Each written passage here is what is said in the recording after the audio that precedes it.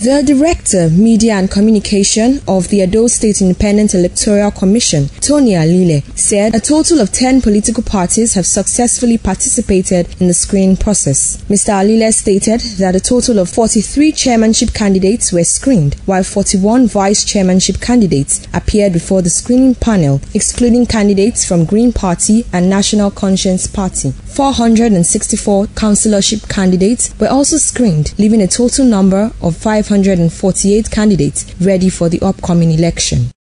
We have 10 political parties that signified their interest to contest this election and that have also brought forward their candidates for screening.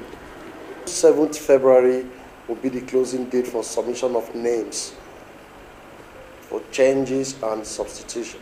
And the Commission also scheduled 8th of February for the screening of substituted and changed candidates. The screening process, which commenced on the 1st of February, will on Wednesday accommodate submission of names for changes and substitution, and a final screening will hold on Thursday. Some chairmanship and councillorship candidates comment on the screening exercise. The screening was fair, it was okay. All the necessary documentation were asked and we provided. And I am as councillor, so I'll be screened. Everything is okay, it's going smoothly. The environment has been quite very friendly, very convivial, and basically the cooperation has been very massive. The screening exercise so far is fair.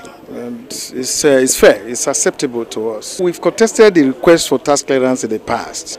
But insofar, since we are quizzed to contest the election, we have no option than to now beginning to comply with such requests.